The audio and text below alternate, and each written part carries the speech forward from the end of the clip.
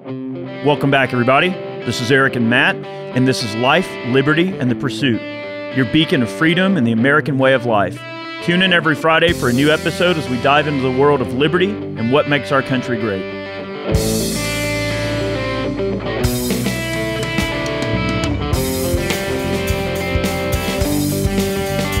All right, guys, welcome back. It's another great week here, and we have an awesome episode this week. Love it. We hope that everybody has done well and has been safe in their travels. And oddly enough, today's episode is about being safe in your travels.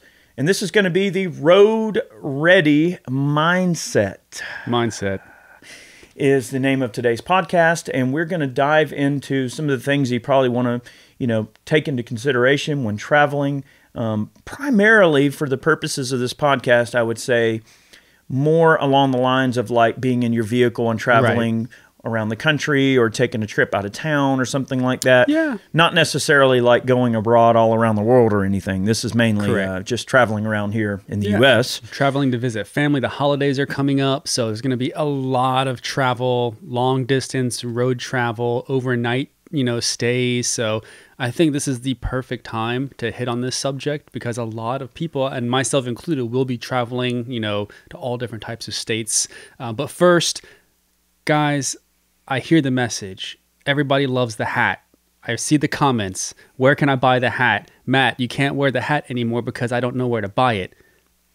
Guys, if you just go to ballisticink.com and in the search bar type We the People, you'll see all the We the People stuff pop up. And the hat will be there. Buy it if you like it. Or don't. Well, now you know. If you want a We the People hat, you can support the podcast and go pick yourself up a We the People hat. That's right. All right. Before we get started with today's podcast, I'd like to thank our friends at My Patriot Supply for supporting LLP. In the coming years, things are going to be getting really crazy. Are you ready? Do you have a plan in case of food shortages, power outages, emergency evacuations? You should always prepare before these things strike. That's why we recommend getting your emergency food from My Patriot Supply. They're America's #1 preparedness company with several million happy, well-prepared customers. Their food lasts up to 25 years in storage. It's like a survival insurance policy that you can eat. When you need it, it will be there. Right now, you'll save $100 on a 3-month emergency food kit from My Patriot Supply. Go to the link below or go to www.mypatriotsupply.com/LLP. You'll receive a $100 discount off a 3-month emergency food kit from My Patriot Supply. Check them out and tell them we sent you. So, Chad and I did a gun gripe not too long ago, and at this point in the timeline, I'm not sure if that one's going to be up before the podcast goes up, but Chad and I did an entire gun gripe episode just on road guns. And sort of the mindset of, we called it truck guns, but sort of the mindset of what a truck gun is, a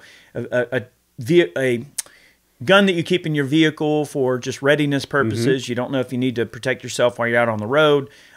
This particular podcast, we will talk a bit about road guns briefly, but I really want this to be more of a holistic approach to some of the things you might want to generally have ready and some of the considerations. So, as we said in the intro, it is a mindset, right? Being ready when you're out on the road most certainly is a mindset you have to put yourself into.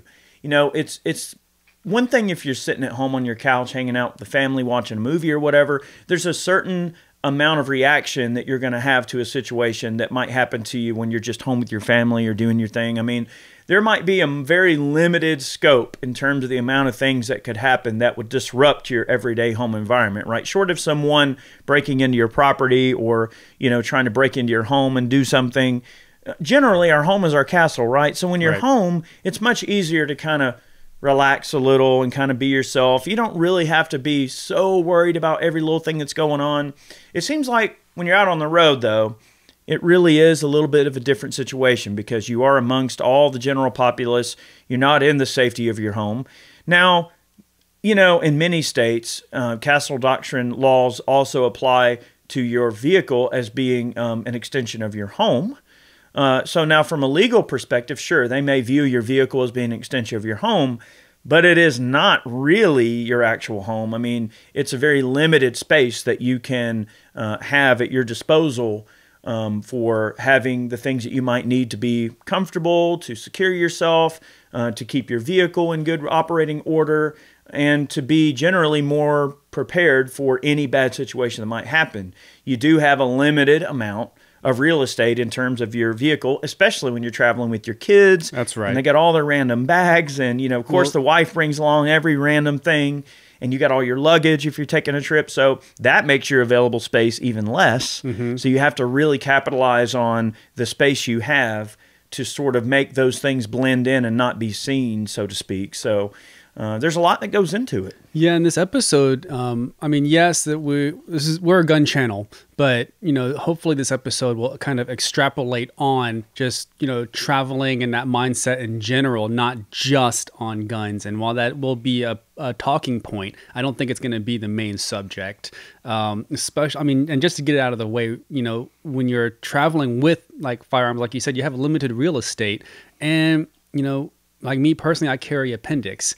Going on a long road trip in appendix is like, it's not comfortable. Like, you're going to want to take it off, but then you have limited space on where you can put it. You have your kids in the back. So you have to be mindful of their reach, where they're putting their hands. You've heard the news stories about, the little kid reached in the mom's purse and, shot her in the back while she's driving because she didn't think that, hey, remember, there's a kid back there, and they have hands and they have curiosity. So be mindful of that.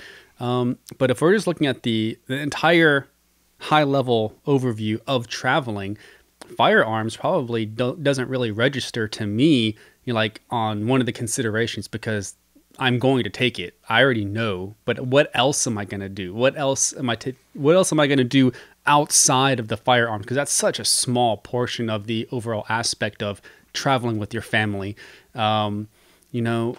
I would probably say making sure, and this goes back to Atlanta. Atlanta about 4 years ago had a really bad snowstorm where, people were stuck on the highway for 8 hours. They're running out of gas because the highways aren't moving. People are getting out and walking on the side of the highway. So I think it's very important just to make sure, if you're traveling, make sure you have water and food in the trunk. Like, not like just a small portion, like go to Costco or Sam's and buy a 24 pack of water. I think the 24 pack is like $3.25. You can buy some snacks and food, because you had infants and babies that didn't have food. The moms didn't have milk or any formula to give to them. So take those kind of considerations, especially when traveling, long distances. So that's something I would probably think of first, is making sure that my family inside of my dwelling, the car, is, sufficient. I can self-sustain in that vehicle. Yeah, I mean, I think that there's a couple of different ways to look at it. There's certainly a group of people that would probably go, okay, well, I'm going to take a long trip somewhere, so I think I'll, put maybe a folding PCC with a brace on it or something in my, my suitcase or something, just so it's sort of hidden and back there, and I have it when I get to where I'm going or whatever. And then there might be the group of people, which I probably fall more into this category, where, I generally have my truck kind of kitted out in the way I want it all the time. And that way, whatever other things that just are intrinsically going to go along with me, like, you're not going to go everywhere all the time with all of your luggage and your extra things that, you would take for a long trip. So I sort of have the everyday preparedness that's just sort of there and intrinsically a part of what I do every single day. And then there's sort of the stuff that gets added in for a long trip. Generally speaking, I think that most people, every single day when they're just out and about in their everyday life, they probably don't think about food in their vehicle, and having that stuff on tap, water in their vehicle. I think it's important to have a couple of like additional fleece blankets, maybe at least one change of clothes for each person, an extra pair of shoes, and everything. Part of my thought process there is blankets are not only useful to keep you warm if you need to stay warm in the cold, like you mentioned, but also someone might be in shock. You might witness a car accident and someone's in shock. You need to wrap them up and keep them warm. So there's lots of reasons. Like Walmart sells the little $5 fleece blankets that come in the little roll. And sometimes, well, they're probably not $5 anymore. Oh, no. But I remember at one point, I think I bought them on sale for like $4.99. They were, on sale. But you can get the little cheaper fleece blankets at Walmart, and I generally will buy quite a few of those, and I just stuff them in my vehicle anywhere I can put them, and I carry way more than I'm going to need. I know I've told this story before, but I'll tell it again for folks that have never tuned into some of the Gun Gripe episodes. In our truck gun video, Chad and I actually, I told this particular story in that Gun Gripe, but I'm going to just briefly tell it again just to drive the point home on the blankets. The cliff notes. Yeah, and why I think it's so important. I was actually passing through town up here in the town I live in, and there was a vehicle collision, an accident, and a young lady was out there by her vehicle. Now, she wasn't hurt, and nobody in the vehicle was hurt, and the other people in the other vehicle weren't hurt, but the cars were pretty trash. Like, she couldn't just leave, right? They were still assessing the situation, loading up the wreckage, what have you. And she was literally just in her pajama pants, basic house shoes, a T-shirt, not set up for cold weather at all. And it was like 28 degrees outside, definitely cold enough to be really uncomfortable. I pulled over. I had a quantity of my spare fleece blankets that I always carry. I was able to give her those blankets, and then she could stay warm, and I went about my way. I mean, sure, I gave her those blankets. Yeah, it cost me a little money, but when you can look out for people, I think it always does a solid by other folks, because someone might be thinking, well, that dude as a gun owner, maybe they're not jerks, right? It helps pay it forward to people, and it's just doing the right thing, right? So you never know if someone else might need a blanket you can help out. Maybe they're in shock, maybe they're cold, or maybe the kids get cold, you're in the car, or look at that snowstorm, right? You run out of fuel, and you got to be able to stay warm. So having blankets is important. Another reason I like having those blankets in my vehicle, especially for long trips, is let's say that you're carrying a rifle case or you're carrying some guns in your vehicle, you need to hide them a little bit better. That's a great way to just drape over the belongings in your vehicle and hide them. I generally buy the blankets that are the most girly, gaudy looking ones I possibly can. I don't buy the manly ones. Don't buy the camo ones and the deer heads and all that. Get the ones that have just got the cartoon characters in pink and the Frozen one. Yes, get the most girly looking blankets you can. You don't want to get anything that screams guns or manly, because I mean, you want to be able to hide things and just make it look like there's nothing there really worth taking, right? So always think about that. I guess that's one thing we can kind of talk about is the aspect of thievery. It certainly is a greater consideration when you're traveling, right? A lot of thieves are looking for an easy mark. They're looking for out-of-town tags because they're looking for someone who's outside of their comfort zone. They're outside of the realm of knowing like who is a threat and who isn't. They don't know anybody in that town. They don't know who's known for breaking into people's cars or not. They don't know if the police are looking for that guy for thievery or if he's wanted, right?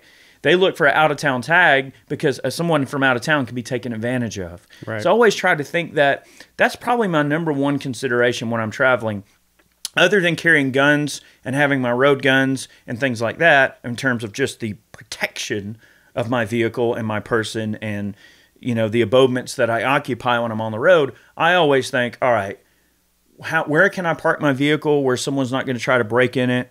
I'm always trying to think, what would a thief think?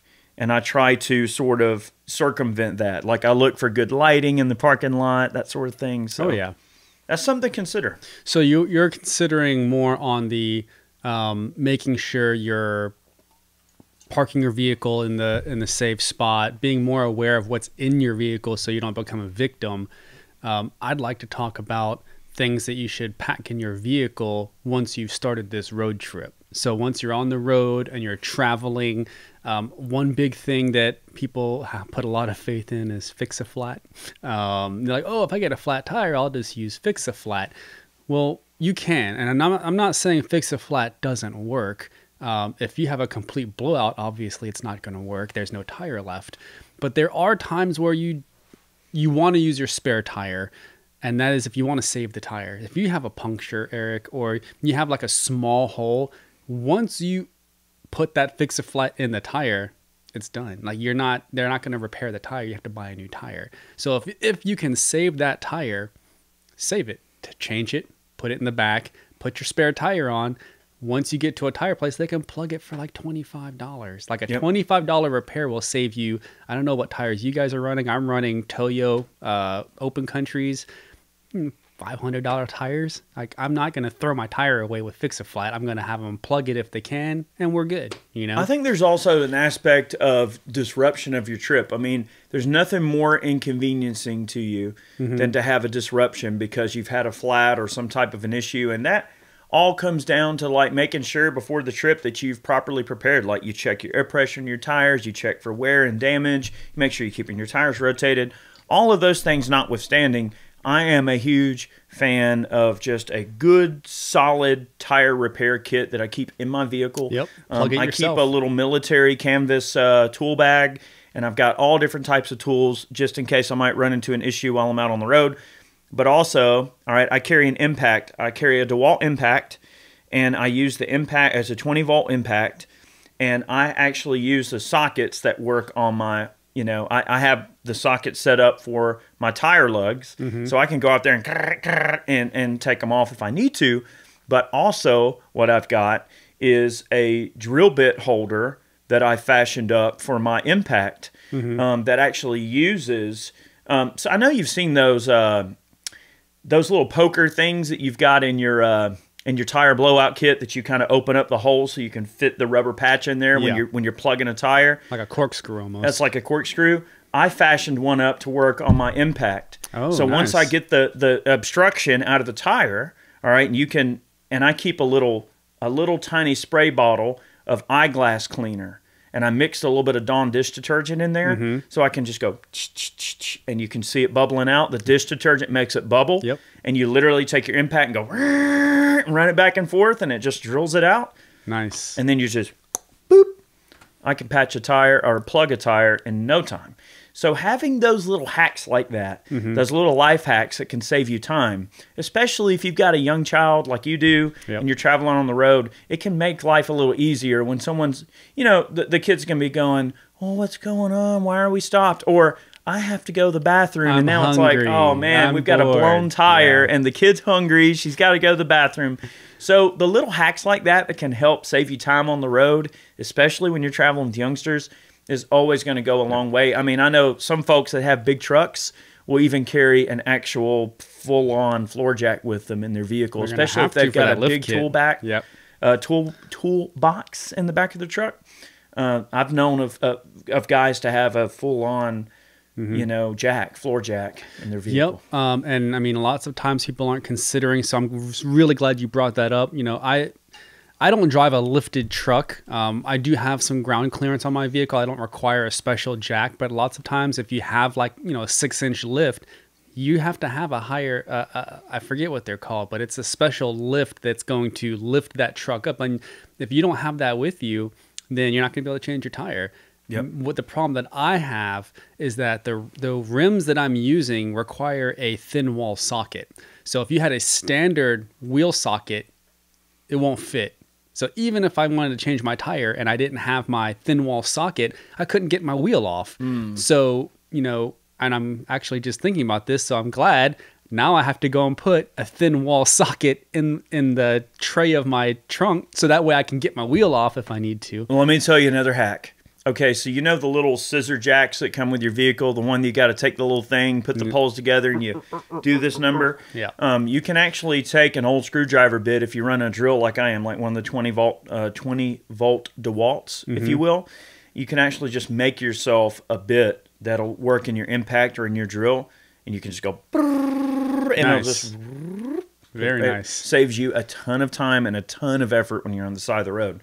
So those little effort-saving hacks are certainly useful when it comes to, you know, even just changing tires on the side of the road, things like that. Certainly a viable option. So when we're talking about things we want to pack before we take a trip, the way we want to have our vehicle kitted out before we want to take a trip, that is certainly a huge consideration because you don't want to have to inconvenience yourself in a real terrible way. Imagine not being able to change a tire at all, and then now you're having to call help on the side of the road, and they could be hours away, and now you've put yourself back and inconvenienced yourself. And there's also an additional security issue that you have to keep in mind. Now you're in a potentially compromised situation. You're broke down on the side of the road. What if a dishonest person would try to take advantage of you or your family, come by and try to cause you harm or rob you or anything, right? So you're I'm here putting to that help, ball but in then- someone else's court when it shouldn't be. You're in control of that situation, but if you don't have the means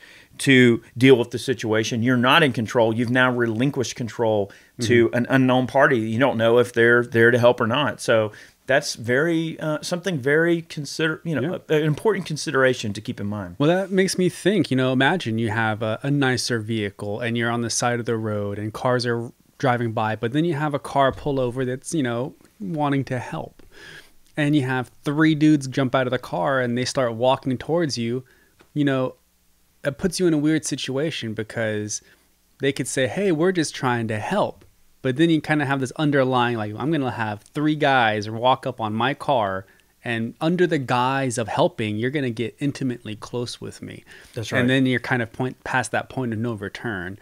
So, those are some of the safety considerations you have to, consider. That's right. Are you going to let these people get within striking distance of you because they could help you? Or do you just say, hey guys, it's okay, I called help, I'm good, get back in your vehicle, we're good.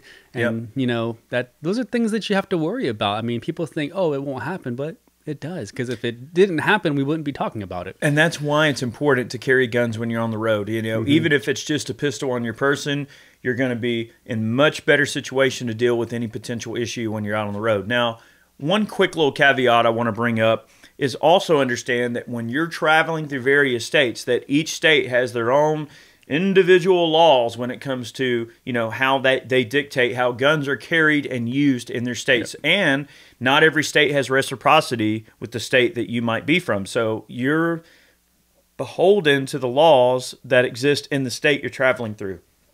And I know that sucks, but like, say it's a long trip and you're taking, you're crossing 10 state lines during the trip. Well, each of those states have their own individual laws that dictate what you can and can't do, and you have to be knowledgeable of those. So keep that in mind as well. I'm going to sort of segue into another little hack here. One thing that I like to do for the road as well, not only prior to a long trip, but just this is one of my general everyday practices for my vehicle. I like to take a decent sized backpack, and I like to keep it loaded down with all kinds of useful goodies, and it stays in my vehicle all the time. All right. We'll go through a few of the contents, but no matter what the contents are, for the purposes of what I'm getting at here, the contents are kind of irrelevant. Just make sure you've got a pack with useful things in it that sort of stays in your vehicle and it becomes a part of your vehicle at all times. Now, we'll go over some of the things that you might keep in your vehicle. Matt, I generally keep in my little backpack, I keep a good solid blowout kit with a couple of tourniquets in it. I keep a bunch of drink powders that are the electrolyte drink powders. I believe they're the Pedialyte drink powders. Yeah, I think they are the Pedialyte powders. You can add the water for electrolytes. I carry 2 Pedialytes ready to go in each of the pouches on the outside. I carry probably about 24-hour ration worth of food and snacks for 2 or 3 people. Definitely enough to feed 2 or 3 people for a day. If you get stranded somewhere, someone gets hungry and needs a snack, I carry food and that sort of thing. Also, I forget the name of them, but they are these little towel pucks. Have you ever seen them? Those were awesome. Aren't they cool? Yes, you put some water on it. You take just a little bit of water and you put it on the little puck, and poof, you've got a moist towel. Yeah, it's like a full size. Like they're pretty big. They're massive. I mean, we went out camping with them. We were using them just to wash with. Yeah, and they're not like flimsy. They're full on like cloth. Yeah, they're literal cloth. But those little rags are great. Maybe your kid spills something, or you just need to clean yourself up a little bit. Or in an emergency, let's just say from a medical perspective, they do come in handy if you need to get something quickly to clean up a wound or something. I mean, so they have a lot of different uses, that sort of thing. Also, I carry water purification tablets in my little pack in my vehicle. And I also carry a good survival knife. I've got fire-making equipment. It's actually one of the Blackbeard fire starters. Okay. Yes. They sell a pack called the Captain's Plunder. They've got a couple of different ones, a Captain's Loot, Captain's Plunder, but the Plunder bag is their full kit that actually has all the fire starter sticks in it. They call them Blackbeard because they're black, okay? And when you pull them apart, they look like a beard. But it's a really, really viciously awesome fire starting material. I mean, you can cut off just a piece of that rope that big and fluff it up, and it's got a magnesium rod in there, and you can start a fire with next to nothing. It doesn't matter if it's wet or anything. If you use the code IV8888, you can actually receive yourself a discount with Blackbeard Fire Starter if you decide you want to order a Blackbeard product. Just bing. Shameless plug, but keep that in mind. If you do use my code, you can get a discount over there. But anyway, I think it's important to be able to start fire, stop bleeding, feed someone if they need it, and then also hydrate yourself. Those are some pretty important considerations. Right. I'm going to go over some other stuff, but I'm curious to hear what you have in your type of bag that you would carry. Well, I don't have nearly the same amount of like medical stuff. I have a small med kit. It's nothing like a trauma kit. It's, more like a bump, scrape, bruise type kit. Super important. Yeah, I probably do need to reevaluate my trauma kit. But I do have, and I'll tell you, if you have an Audi Q5, limited space. It's a medium-sized SUV. If you go to the back on the trunk, there's 2 hooks on each side. I can tell you they work perfectly for holding body armor with a full combat load with the carry handle, so you can hang it up and it'll just sit there the entire time. You don't need any special equipment. And then if you lift up where the spare tire is under that little concealed compartment and you pull out the tray that is like an organizational tray, you can actually lay an AR-15 perfectly sideways in that container and then fold the floor down and you won't even know it's there. And for me, that's my perfect travel, setup. I have my rifle. I have my body armor sitting in the back. I have low tent going around the passenger side back and the back window, so you can't see in. My front 2 windows are legal, so you can see in, but you can't really see what's in the back. So that's my loadout for weapons.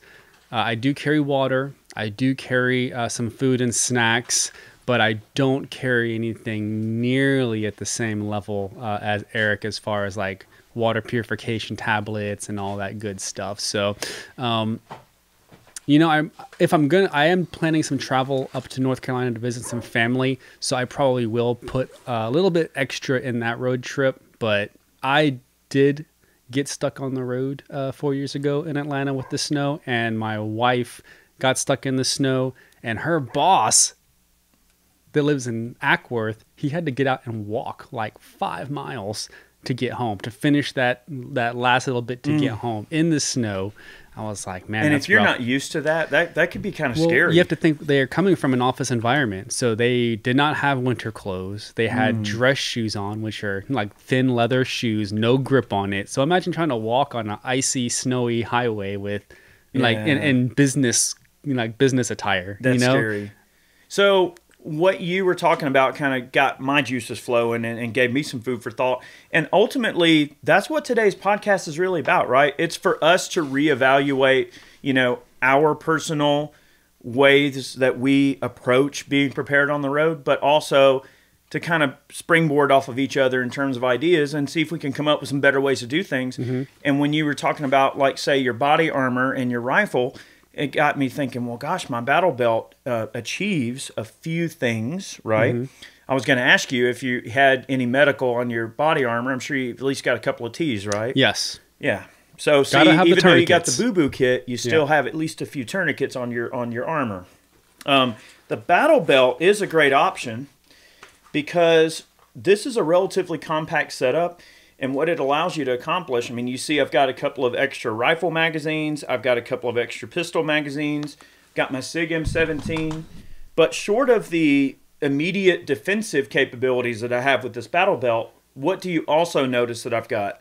I've got 2 tourniquets, a complete blowout kit that's ready for bear, medical shears, and a multi-tool, right, with a seatbelt cutter on it, okay? So when you think about it, this is actually, the majority of this is medical and being able to deal with those type of situations out on the road, right? If I have, let's just say, a 12.5-inch AR with a good flashlight on it. Run it loud, no can, nothing like that, no crazy triggers. Just a good, basic, no frills, all business AR that's ready for the road. I can take this battle belt and I can unbuckle it. With his Cobra buckles. With the Cobra buckle. And I can lay this bad boy flat, and it will store relatively compactly in a vehicle somewhere. So even if you're running a small SUV or something like a Honda Pilot that we affectionately call Gandalf the White, white Honda Pilot, battle buggy. There is plenty of room for me to totally hide this battle belt and a rifle out of view. And I've got medical on my person as well as my additional blowout kit and my little pack with the food and the medical supplies we talked about. I like having multiple medical options set up in a wide variety of different areas because I never know. All right, so if I have to don this belt and go deal with a situation, I know I've got medical on me. But I also know that back at my vehicle, there's always going to be medical there.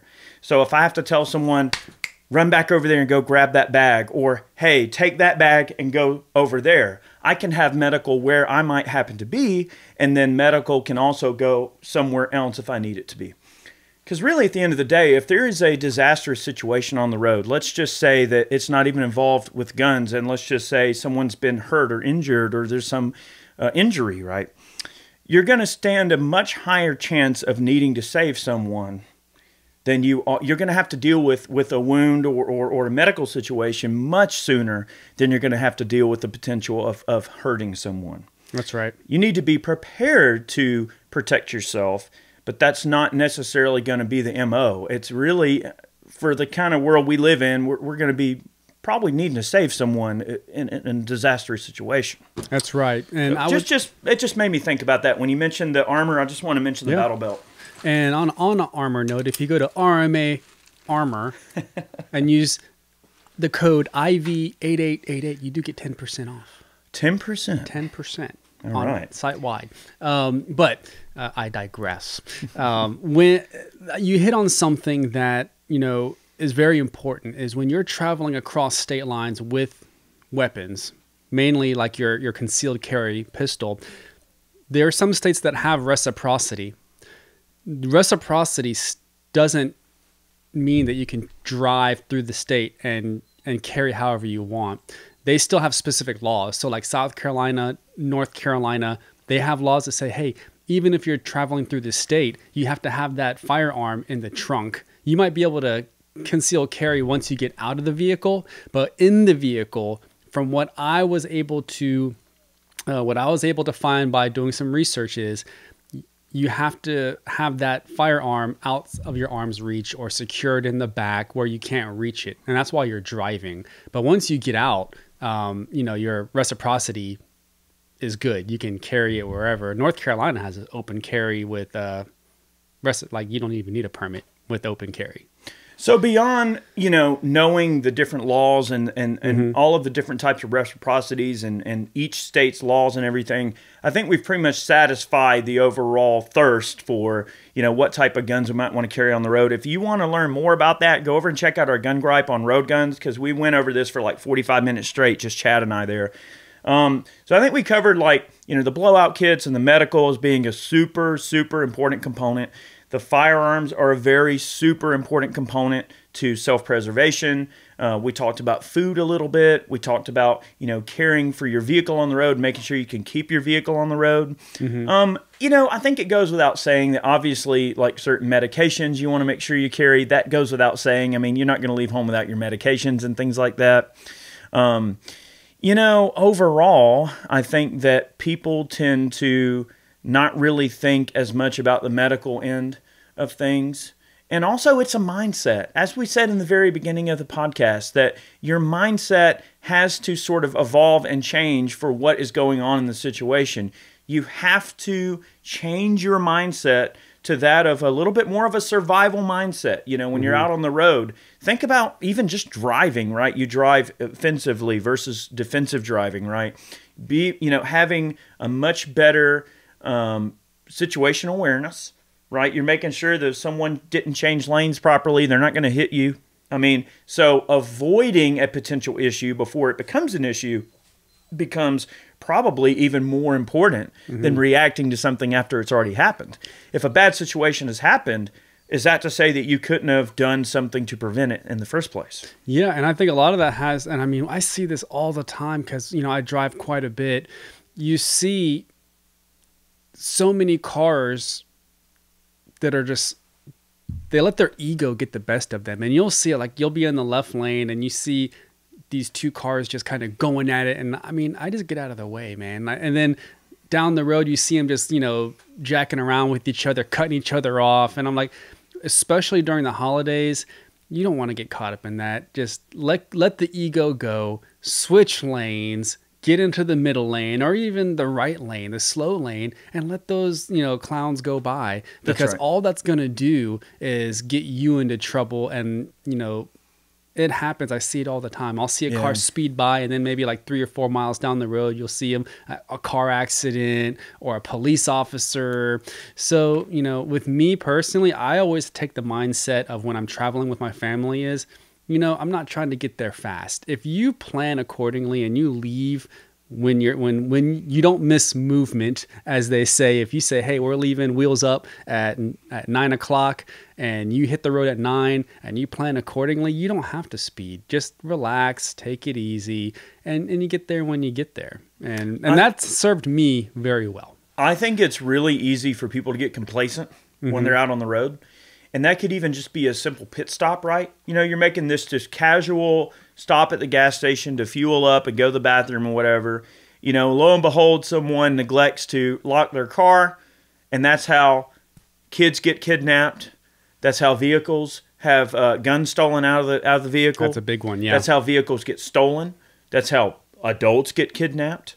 I mean, all of these terrible things can happen when they think that you're at a moment of comfort, and they're going to take advantage of that moment of comfort where, they know that people are going to be a little bit mildly complacent. So those little short interactions, those short stops at the gas station or the restaurant, you have to be on your toes and just keep your eyes about, be kind to everybody, but also have a plan to deal with the absolute worst of every person that could potentially come out. Again, these are strangers. These aren't people you know.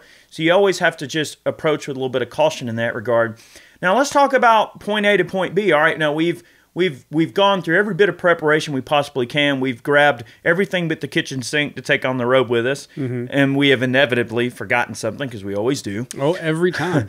All right, now we are getting where we're going. Let's say we're going to check into a hotel. We're going to check in somewhere. Let's just, for the purposes of this argument, let's say that we're talking just an average hotel, your Days Inn or whoever, right? Doesn't matter. Whatever hotel. And it doesn't necessarily have to be an expensive hotel or a cheap hotel. Let's just say whatever lodging you're going to call home. Let's just say even for the night. Overnight, you're stopping somewhere to stay, and then you're going to head out the next morning or whatever. Where I see a lot of people making mistakes too is not only do they not park their vehicle in a secure location with plenty of lighting, which of course, if it's a packed out hotel, it can be difficult for you to take the primo spots that are near lights and near exits and things like that, which I always try to, don't park all the way at the back of the parking lot in the dark alley near the back of the parking lot. The back left corner. Yeah, way back. Or, you look at the security cameras. That's what I always do. I'll look at where the security cameras are looking. And I'm not going to park my vehicle where the cameras aren't looking, or where there's not light, or where there's not an exit nearby. So always think about, what's my exit strategy? When I'm entering this situation with my vehicle and parking for the night, how am I going to leave? How am I going to exit? How am I going to escape? So I'm always thinking about how I'm going to leave, not how I got there. But that's part of it. And then another mistake I see people making all the time, and I've seen it, like hanging out in hotels and stuff like that. You see someone going through the lobby with a giant gun case with gun stickers all over it, and they got their 511 tactical bag and their, all their tactical jeans, breeches and combat boots, and they're not police, they're not military, they're just Joe Blow. And I get it. Like, people are proud of their service, or they just want to be tactical or whatever. I get it. And I'm not saying that's a wrong way to be if you're out on the farm with your buddies or something, but it's like, you don't want to draw attention to yourself. Yep. So it's like, when I travel, I take just some pedestrian-looking suitcase that could look like any other suitcase. I don't take a tactical bag, although, I don't get the cool guy points for having the cool bag. But, yeah, you better believe that my suitcase is kitted out with a, folding PCC with a couple of extra mags, a blowout kit, an extra pair of shoes, and then, of course, all my normal toiletries and clothing and things that I would normally bring. One thing I just want to mention, and maybe you agree with me, maybe not, because remember, this is more of a conversation about our overall collective level of preparedness, and we can sort of learn from each other on this. What I like to do is if I know the trip is going to be maybe 2 or 3 days, I'll always pack enough clothing for double the amount of time. Yep. I don't take 3 sets of clothes. I take 6 or 7 sets of clothes. I always pack rain gear. And I pack way more socks than I'll ever need. That's like a military thing, though. We all pack like a ton of socks. Like when we go camping for like a week, we're like, socks. Gotta have socks. Like lots of underwear, lots of socks. 2 pairs of pants, 6 shirts, 12 pairs of socks, and like you're good. Like I will tell you, I don't bring as many pants as I do anything else. So like if we're going for like maybe 3 or 4 days, I'll have the pants on. I'll bring 1 additional pair of pants. But I'll bring like 6 or 7 shirts because shirts, they rip, they tear. Sure. I bring a ton. And they get dirty easy. Yeah. I bring a ton of socks because you just never know. Socks are golden, man. You got to have socks. A couple pairs of shoes and, your toiletries. And that's pretty much set. Look, people might say I'm a little crazy for saying this, but I want to see what you think about this mindset. So not only do I pack more clothes than I know I'm going to need, I will pack clothes that all look drastically different in case I need to change my appearance. I don't think about that. I just kind of bring. I mean, I wouldn't say that that's crazy, but I think that it depending on where you're going. Like if you're going to like a suburban area, yeah, that might work.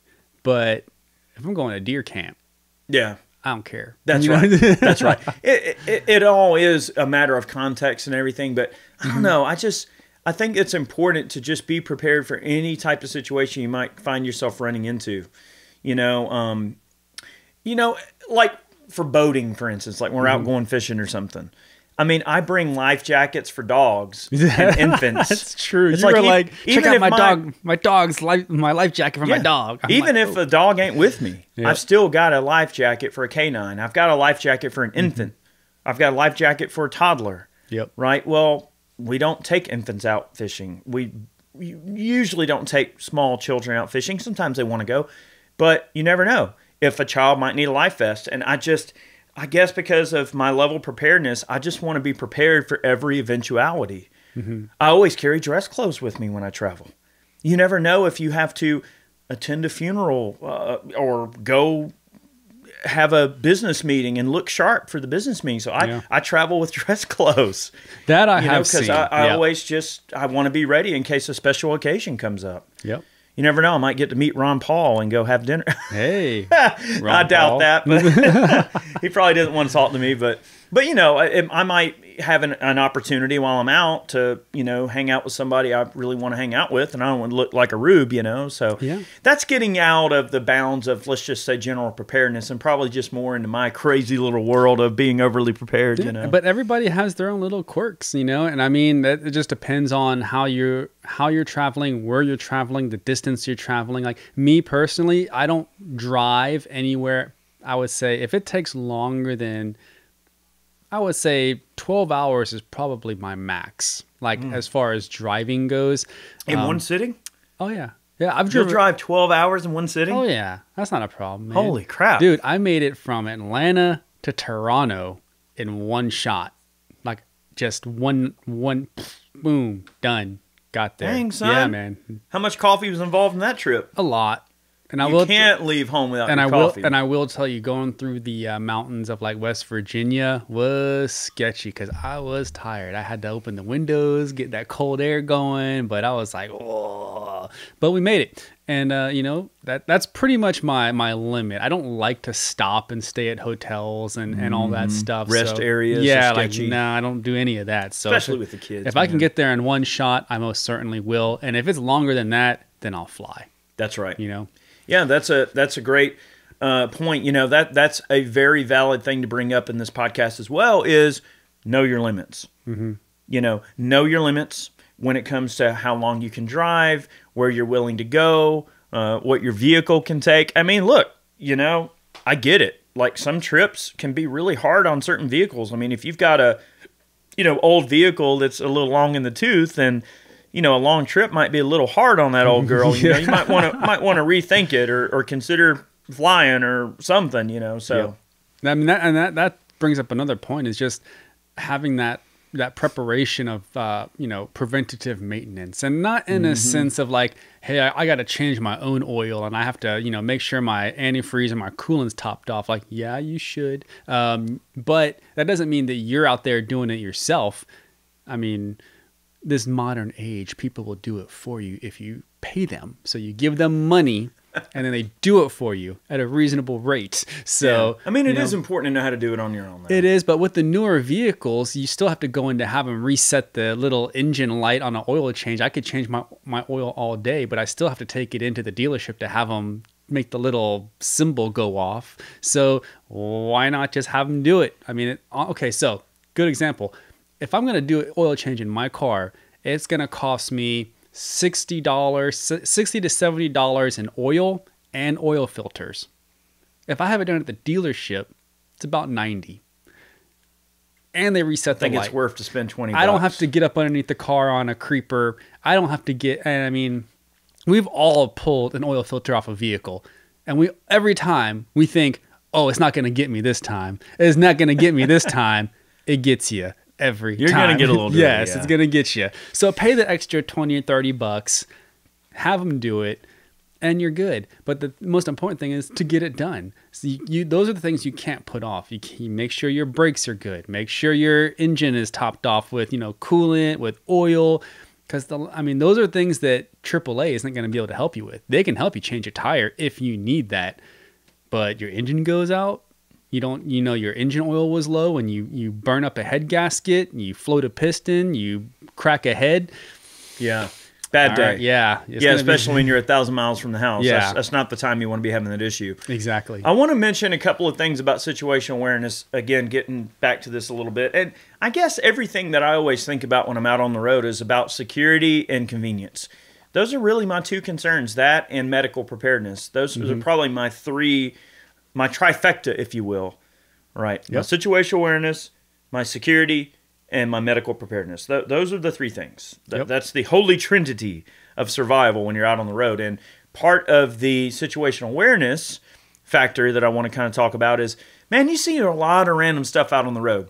You see people doing all kind of dumb stuff. Oh, yeah. You know, trying to play with their phone and text and all this mess, and they're trying to yell at the kids, and that's dangerous, right? You know, you don't want to get distracted. You want to try to make sure you can focus on the job of driving. So if you're out traveling with your significant other and your children, you know, probably have a little bit of a plan to where, you know, you have the conversation with your wife like, hey, you know, it's going to be on you while I'm driving to make sure that the child's good, or that their needs are met, or that, you know, you're helping me keep an eye out. I mean, just because you're a passenger in a vehicle doesn't mean that you are free from the job of helping the driver navigate, right? You are the navigator. You have an equal opportunity to see a potentially dangerous situation, someone about to hit you, someone changed lanes at the wrong time, whatever the case may be. Being a passenger does not absolve you from the responsibility of helping that driver navigate. And part of that is making sure that driver is not distracted. Now, I will admit, when I'm on the road, I love to listen to music. I like to blare it loud. Oh, yes. And I listen to a lot of music. And I also like to handle business and take care of phone calls when I'm on the road. It's the best time to do it, you know? It is. The one thing I would mention on that is, you know, obviously use your Bluetooth. Make sure you have a Bluetooth stereo that can send your cell phone feed through your radio, and that way you have hands off. You know, you don't want to be trying to play with the phone and do all this mess. With all the technology that's out there now, there's absolutely no reason why you can't have hands-free cell phone use, and it allows you to concentrate on the task of driving. Now, I will say this. It is easy to kind of daydream. It is. You get on the road, you're not thinking about it, you kind of get into autopilot. You're talking on the phone with someone, having an in-depth conversation for 30, 45 minutes before you, I mean, think about how far you can drive your car in 45 minutes. Yeah. If you're not paying attention to the road signs or you're not paying attention to your GPS, you get turned around, you get lost.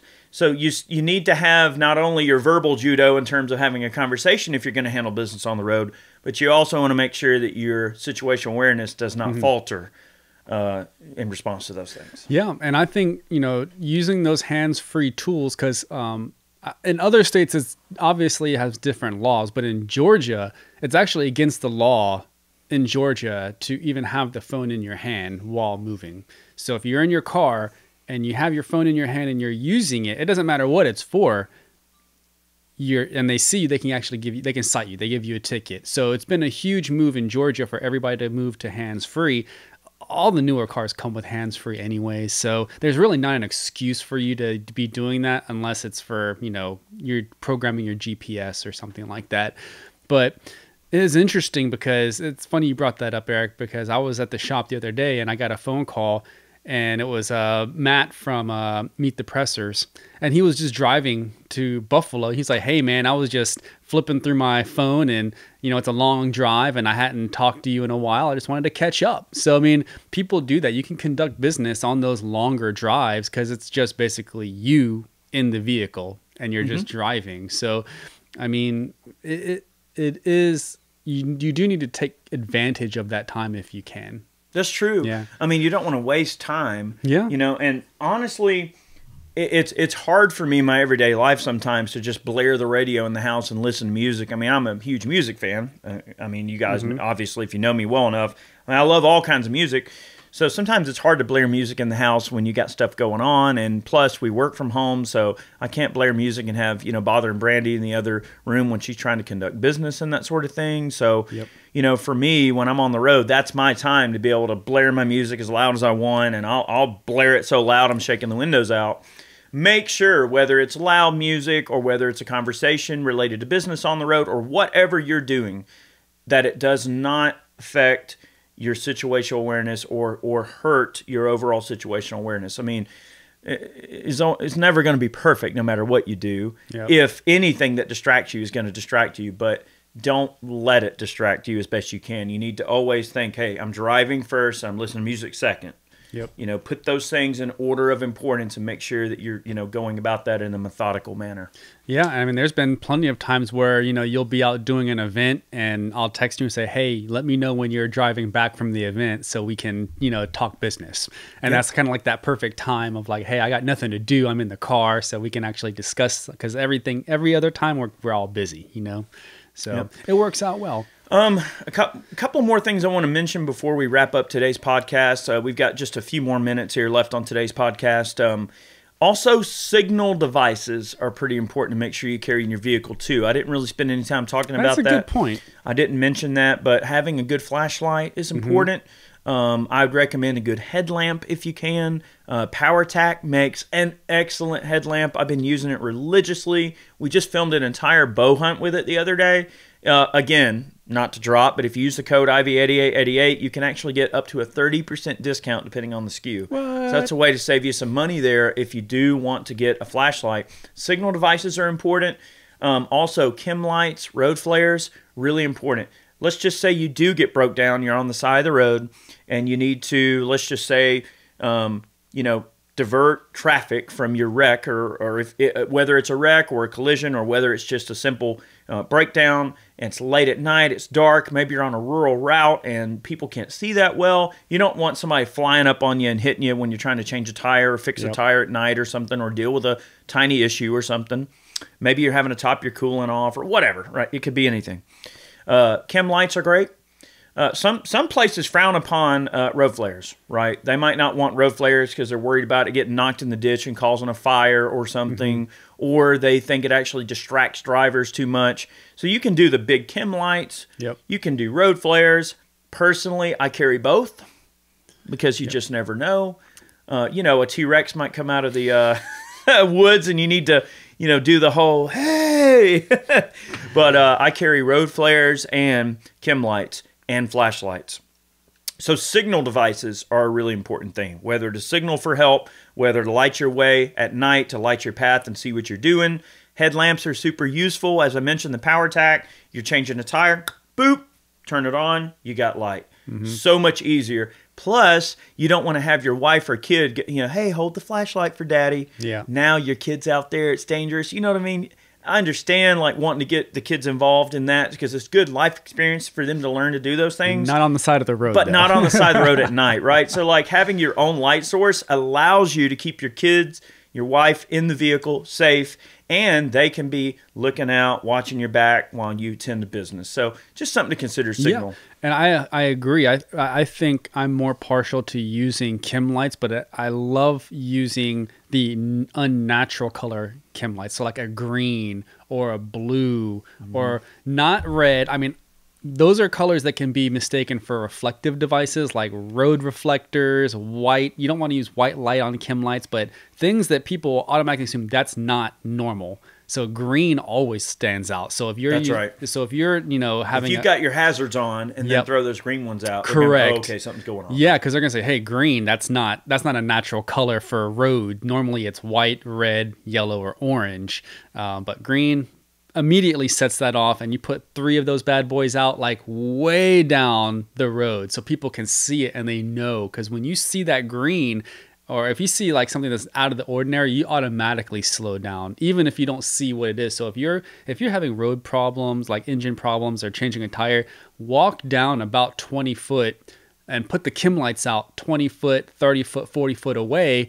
And then that way it's alerting those drivers before they get to you to slow down. So by the time they see you, they're like, oh, okay, that's what that was. Right. And I mean, chem lights are super cheap. You can buy them on Amazon for like 50 cents, $1 for the small ones. You can get the industrial size, like the 1 foot ones, for pretty inexpensive as well. Yep. And they last forever. You can crack a chem light from 10 years ago and it's still gonna, illuminate like it's brand new. Yep.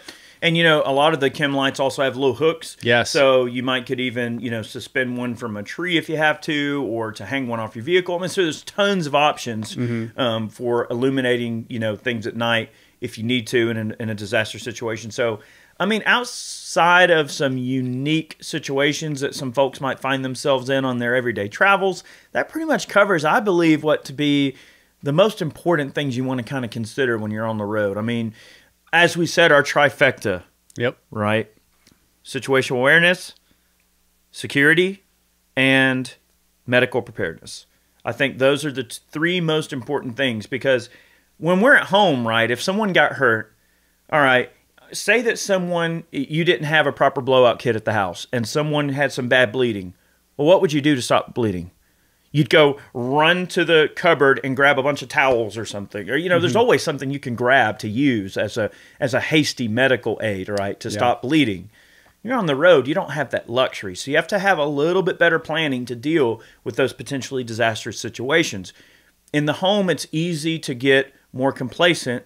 But quite frankly, a well-equipped home, you can afford to be maybe a little more complacent than you can on the road. You have much more at your disposal as far as, tools and equipment. And I mean, I know we've kind of rammed home the idea of medical, but it's because we have to, because it doesn't get the same attention as all the other cool guy ninja stuff. And quite frankly, medical is just not as sexy as, guns or ammunition and carry and all this like body armor, but it's probably John Wick doesn't carry medical. Yeah, it's probably more important than any of them. It's just that nobody has really figured out a way to make it, to the forefront with medical. Everybody wants the other cool guy stuff, but we're here to tell you, carry medical. I'm personally going to reevaluate my medical for my vehicle. I think this podcast actually, brought to light a lot of gaps in my system, what I have, and now I'm gonna have to go home and you made me think about some things that I probably wouldn't have considered as well. So that's why discussion is such an important thing. It helps kind of reconstitute your narrative of how you look at a certain situation. That's why it's important to always reevaluate what you're doing. There's always going to be a better way. There might be somebody that's doing something that works better than what you're working with, and it might help you in your everyday situation. There might be something you're doing that's so amazing, like, wow, I wish I would have ever thought of that. That's a genius idea. So that's why conversation about these subjects is so important. Thank you all so much for joining us this week. We had a great time on this particular podcast. I hope everybody enjoyed it. And maybe we planted some little seeds in those brains of yours and got some seeds food in my for brain. thought going. Yeah, I mean, you planted some in my head. Awesome. So it works. Yep. So make sure you tune in every week here on LLP. Leave us a great rating over on all the podcast servers. It helps us show up in the search results a little bit better. Also, if you're watching here on the YouTube channel, thank you so much for tuning in. Make sure you like, comment, subscribe. Down in the comment section, let us know, what are some of the things that you do when you are out and about in your everyday travels? And also, before we go, very quickly, I've got just a couple of minutes. I want to field very quickly here at the end a couple of Twitter questions. All right. Give me 2 seconds. I love this. All right. I got you. I wanted to do it earlier, and it honestly slipped my mind. Yeah. But some of the folks who, engage with us on a regular basis on Twitter, if you go over to at IRACVeteran8888 on a Twitter desk. All right, so we got a few responses here. So the question that I posed, I said, Matt and I are recording LLP podcast today. I'd like to pose a question to our Twitter audience. What are some considerations you make when taking a long trip? Is it road guns, blowout kits, etc.? We'd love to hear your thoughts. Okay. All right. George Rice says, I have always had one of my military issue wool blankets behind the seat of my truck. In the winter, it could keep you from freezing, and it's handy for treating shock at an accident, and it could be used in very many different ways. So see, he pretty much lines up with what we said about shock and everything. Be prepared. All right. Let's see. All right, so A.K. John Mahaney says, most of my trips consist back east with terrible anti-Second Amendment gun law states to the point that my concealed carry permit isn't any good. That's So right. I don't bring a gun, a small knife at best. Definitely prey to the criminal's thirst. If I have my choice, my Glock 48 and my Mark 18.